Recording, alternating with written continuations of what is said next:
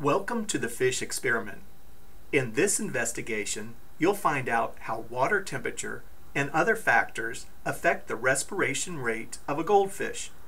You'll notice that the simulation screen has two parts. The bottom portion contains the goldfish, bowl, and controls, while the top part displays a graph of what's happening below. The goldfish's respiration rate can be found by counting the number of movements per minute made by the goldfish's gills, which are located right behind the eye.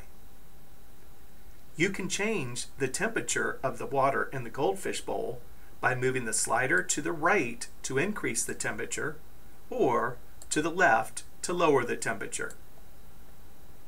The digital display in the upper right-hand corner provides a readout of the water's dissolved oxygen concentration measured in parts per million, labeled DO, and the water temperature measured in Celsius, labeled TEMP.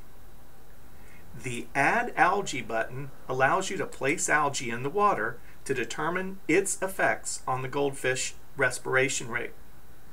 Selecting the Reset button removes the algae from the fish bowl. To begin graphing data, select the Play button. A black line appears in the graph. As you make a condition change in the bowl below, a blue vertical line appears that states the changes that you made below. Rolling over the blue vertical line displays how the conditions were changed. The Play button toggles to a Pause button if you want to choose to stop graphing data. Once the graph is paused, you can use the slider to view previously collected data.